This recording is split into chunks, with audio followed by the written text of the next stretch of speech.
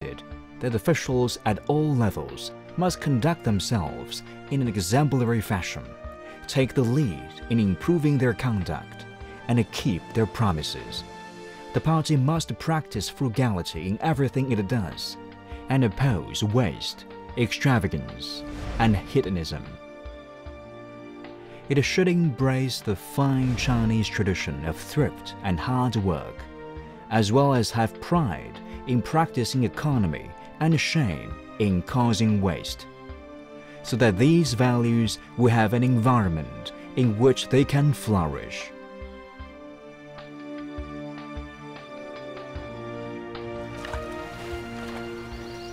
Thrift is a traditional virtue of the Chinese nation. It represents the nation's determination to make progress and strive forever onward.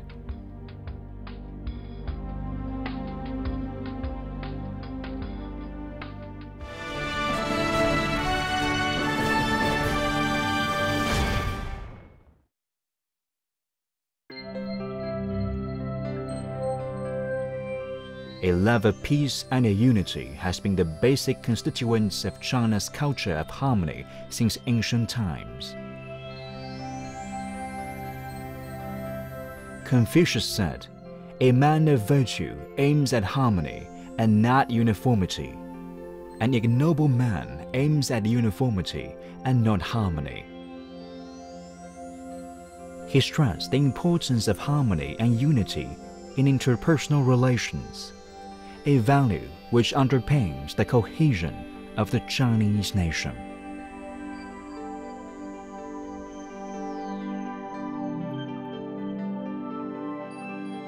Integrity and credibility are the essence of the Chinese nation's moral culture.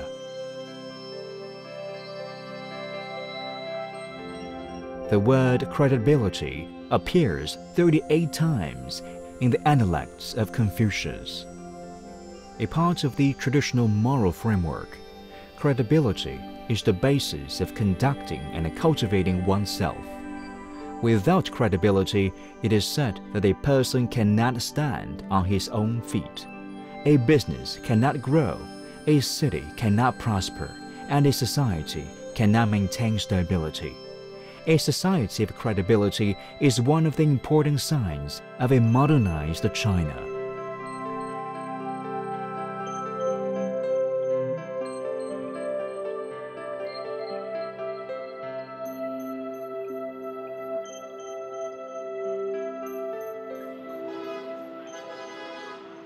This is Gong Chuanzhen. She's 91 years old. She has been a party member for more than 60 years. She's the widow of Gan Zuchang, a general who took part in the founding of the People's Republic of China, and she serves as a community worker in Lianhua County, Jiangxi Province. She has given up the good living conditions of a big city to return to the countryside.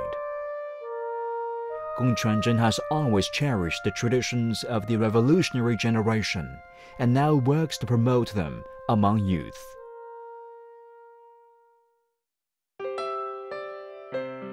Gong has donated to disaster relief organizations on multiple occasions and financially assists poor students and families.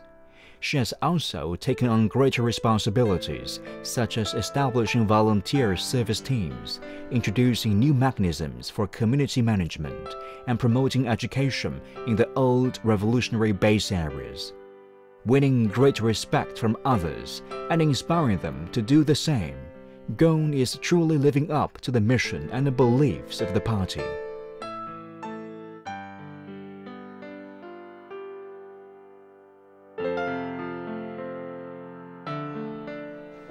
Seeing her here, I'm quite touched.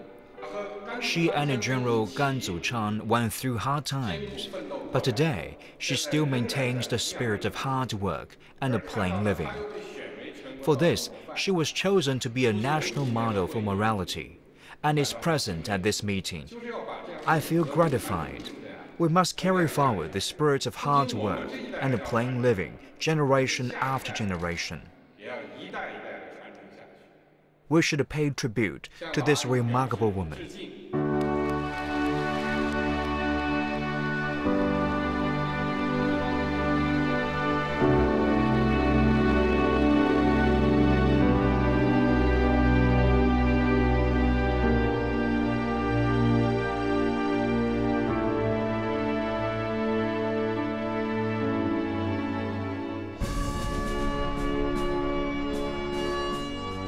Models for morality are important for establishing socialist ethics, fostering truth, kindness, and beauty, spreading positive energy, inspiring a virtuous character in people, and fostering role models will create strong intellectual and ethical support for realizing the Chinese dream of national rejuvenation.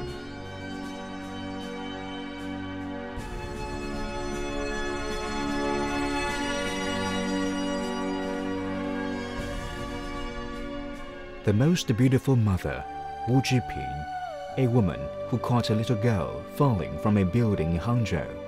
The Most Beautiful Grandma, Chen Xianmei, an elderly, destitute woman in Foshan, Guangdong Province, who saved a 2-year-old girl out from underneath a car. The Most Beautiful Teacher, Zhang Lili, a teacher born in the 1980s, who lost her legs after saving her students. The Most Beautiful Driver, Wu Bin, who saved all the passengers on his bus after receiving fatal wounds by using his last vestiges of strength to slow down and stop the bus. The Most Beautiful Father, Wang Xiaorong. The Most Beautiful Rural Teacher, Ma Fuxing. The Most Beautiful Rural Doctor, Zhou Yuehua. The Most Beautiful Foot Washing Worker, Liu Li. The list of the most beautifuls goes on and on. Like dandelions whose seeds can be carried miles away to grow in new locations, the seeds of virtue can also spread far and wide and take root wherever they are.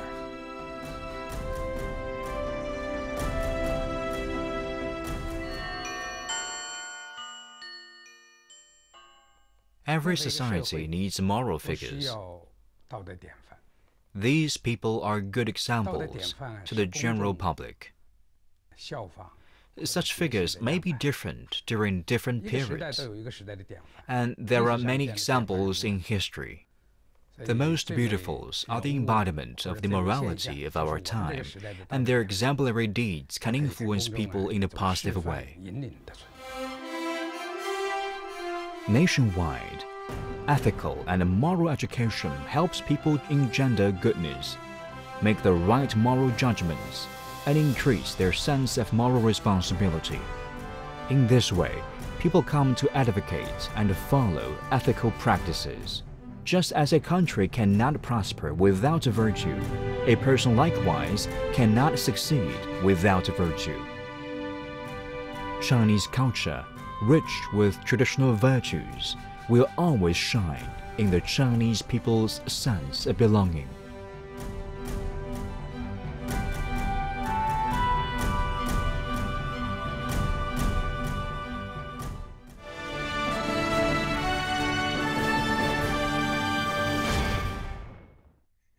At the end of the 1970s, the Chicago Tribune reporter Timothy McNulty and 7 other American journalists became the first China-based foreign journalists in the wake of the founding of the People's Republic of China. 3 decades later, when he visited Beijing again, he noted with the keen eye of a reporter that it had taken the United States 100 to 200 years to become modernized. But in only 30 years, China had accomplished such amazing change. The biggest and most profound changes have occurred in the lives of ordinary Chinese people. This is an open, confident, self-reliant, and innovative nation.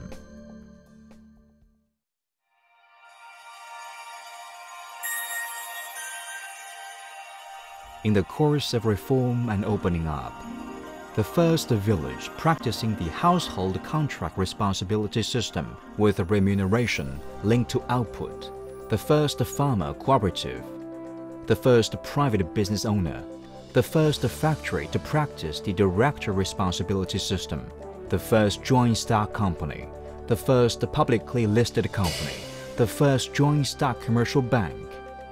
All these firsts are landmarks in the cause of reform.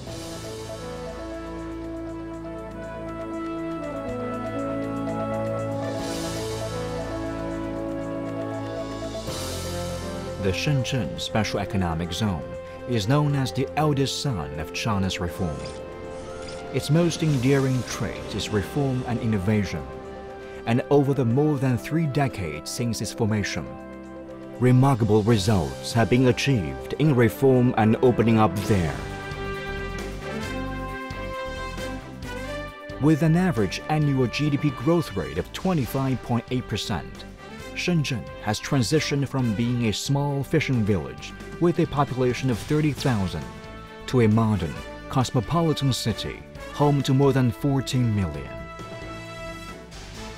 It has highly developed industry, transportation, infrastructure, and a good environment, and is a showcase for the extraordinary vigor and a promising future of socialism with Chinese characteristics.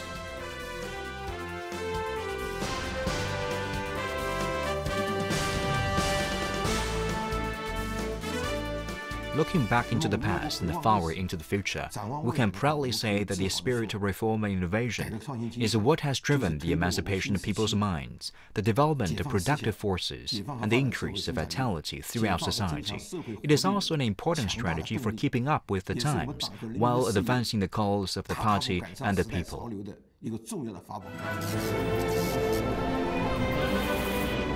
Be bold, think big, and dare to be the first.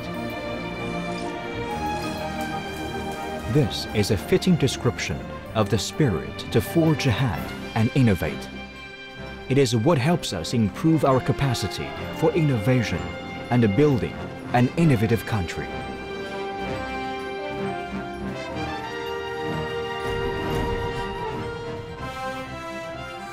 The Chinese spirit encompasses the national spirit and the spirit of the times. The core socialist values stand at the forefront of the Chinese spirit and are the mainstream values of today's society.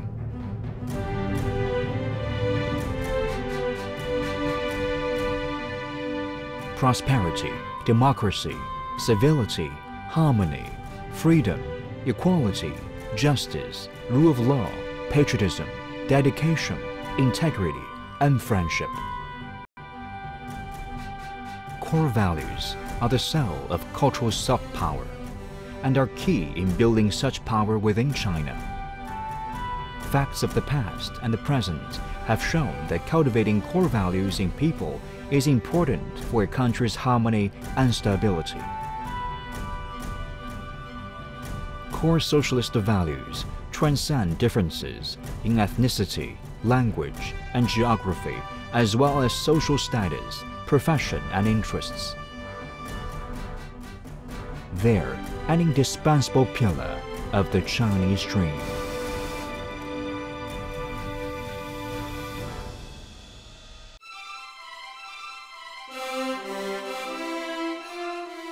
As China's overall national strength increases, technology advances, and people develop better competencies and broader horizons, the people of China will have more confidence, self-reliance, freedom, self-discipline, and self-esteem. When such traits are translated into action, the Chinese civilization will achieve impressive progress. While China is moving closer toward the world, toward modernization, and toward the future, reform and innovation have become the themes of the Chinese spirit, echoing contemporary trends.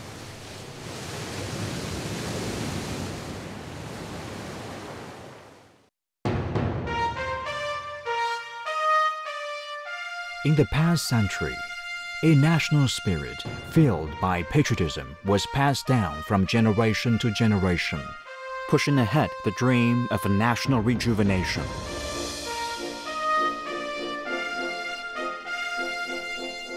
Over the past 3 decades, the spirit of the times, fueled by reform and innovation, has been inspiring every Chinese person to forge ahead and to chase their dreams. National prosperity is the basis of the well-being of the people. Only when the Chinese spirit is given the room to grow will people have more space to fill it with their dreams.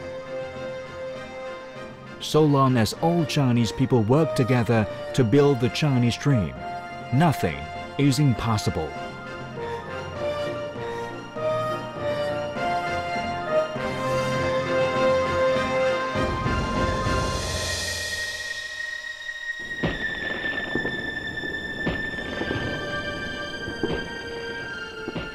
If you have dreams, you have direction.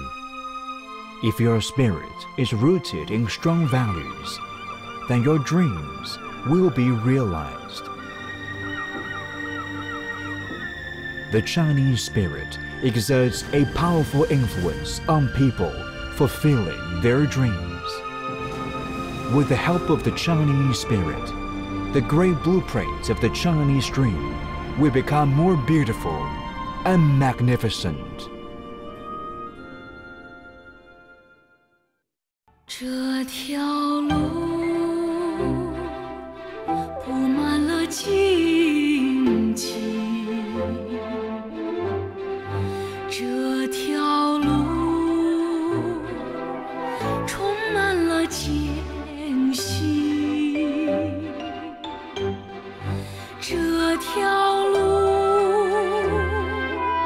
镌刻着苦难辉煌。 这条路闪耀着光荣梦想，这条路热烈的鲜血浇灌了走心的萌芽，这条。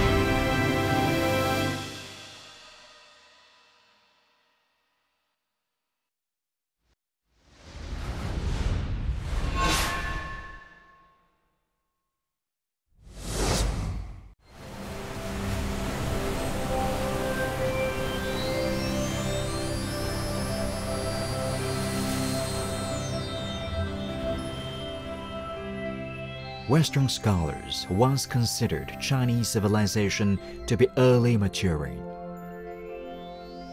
Like its two great rivers, the Yangtze and the Yellow Rivers, this civilization is so time-honored and inclusive that it injects a special strength into the Chinese nation. No matter how great the disaster, setback, or change, the bond between the members of this nation binds them together. The notion that everyone shares